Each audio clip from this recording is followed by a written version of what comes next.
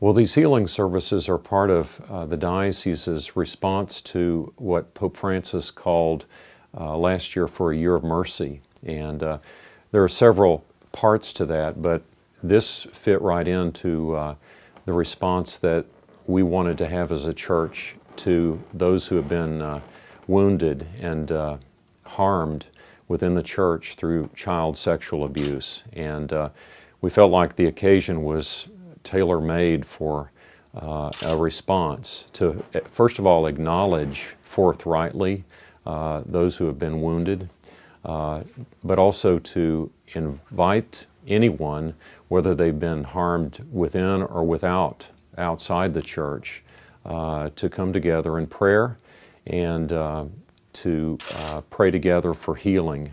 And also, it's been an occasion for me, as well as the leader of the church, as the bishop, to publicly repent of the past sins of others and the harm that's been caused, and to invite those who are still in need of healing to begin the process, to take a step, and to do that with the help of God and the help of others.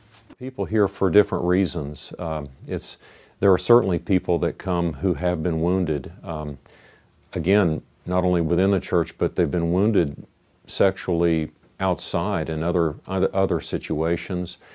I think there are a lot of people here that are just normal, regular, everyday parishioners that want to take part in something positive and just join others in prayer and enter into sort of a solidarity with those who have been hurt.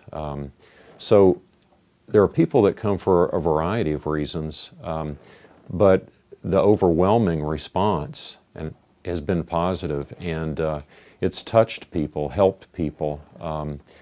It's a way to do something, and to do something positive, and to do it with a connection to bringing God into our lives.